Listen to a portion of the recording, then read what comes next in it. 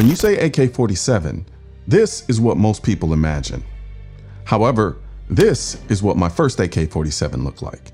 But this is what Midwest Industries wants your AK-47 to look like. I love the AK platform, but I'm a pimp my rifle kind of guy.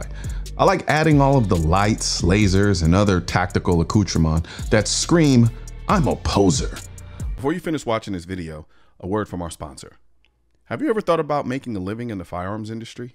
If you enjoy gun repair, ballistics, and learning about firearms, Sonoran Desert Institute's online courses might just be a good fit for you. To find out more, visit sdi.edu or call 480-999-4767 today. All the ammo used in this video was brought to you by Nosler. But the AK hasn't always been the most conducive to my tactical pimp daddy aspirations because there weren't very many ways to add accessories to AKs without making them look a little wonky.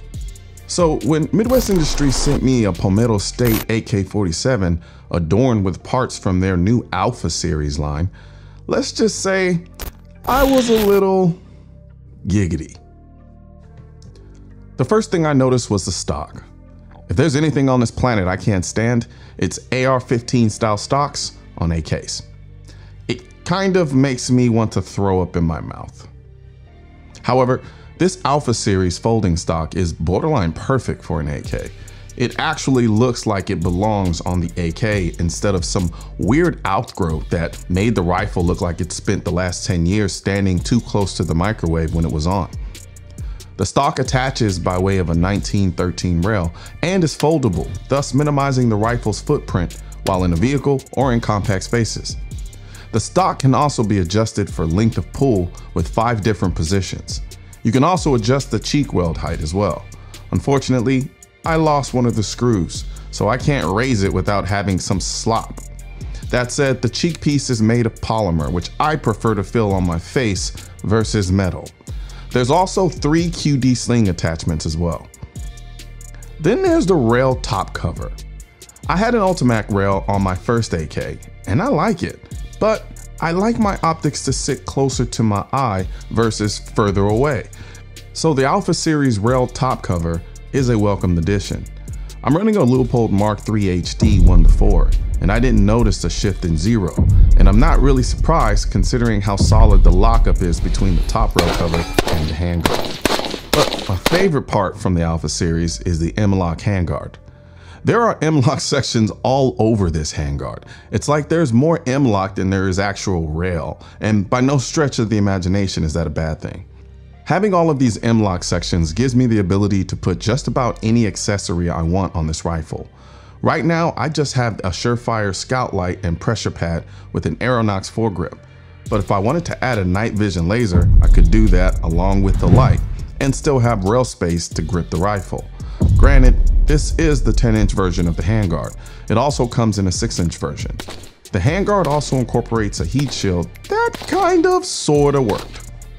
It definitely stayed cooler longer than the Ultimac rail on my first AK, but add the Texas heat to the heat of the barrel and the gas tube, and yeah, at some point, you're still gonna wanna put on some gloves.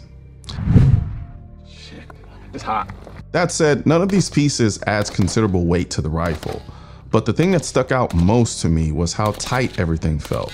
AKs aren't exactly precise when it comes to fitment, but Midwest Industries somehow managed to make all of these pieces fit like they were originally part of the rifle. The beautiful thing is all of these parts are drop-in parts. There's no gunsmithing required. Now, as far as price, the handguards come in between $159 to $169.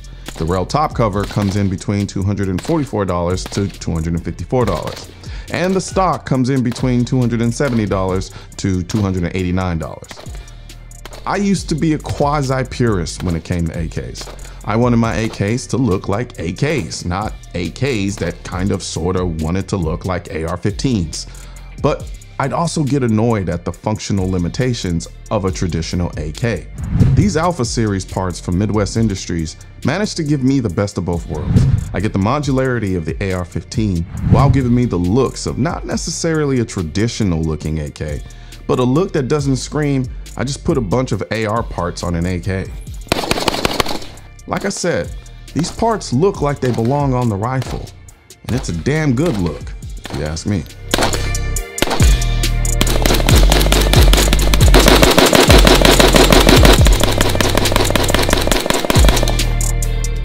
Guns aren't political. That's why I need your help getting this message to spread on YouTube by clicking the thumbs up button, leaving a comment to let me know what you think of the video, then subscribing to the channel. But most importantly, click that bell symbol. For products featured in this video, click the links in the description.